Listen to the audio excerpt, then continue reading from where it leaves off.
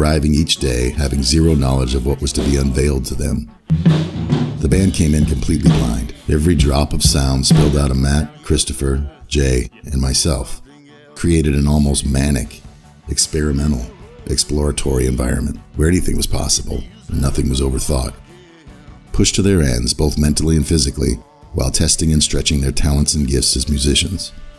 Drummer, Matt the Machine Lanatt, at times was asked to play a full kit, mic'd up with a single overhead microphone. One mic to capture 8 to 10 different things at various distances. I don't think most people can even conceive how very impossibly difficult that is. At other times he'd bang, wild and furious and free, like an uncaged animal, all the while in complete control. The number of instruments Christopher Hoffey played easily eclipsed double digits, some of which he had never played or even seen before. His unique mind and ears have a sonic and tonal understanding that I myself will never know, contributing countless melodies and hooks straight from his head to his hands. 12 songs, 11 days of music, madness, and magic.